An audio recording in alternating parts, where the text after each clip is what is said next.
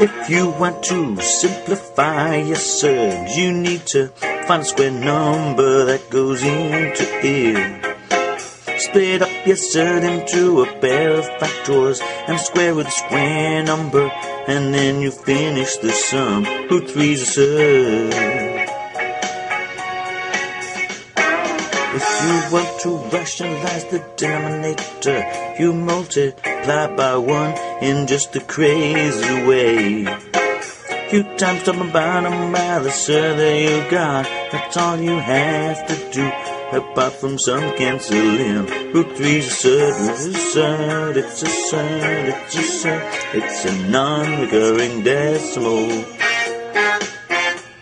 Root 3 is a surd, it cannot be expressed as A over B, where A and B are integers.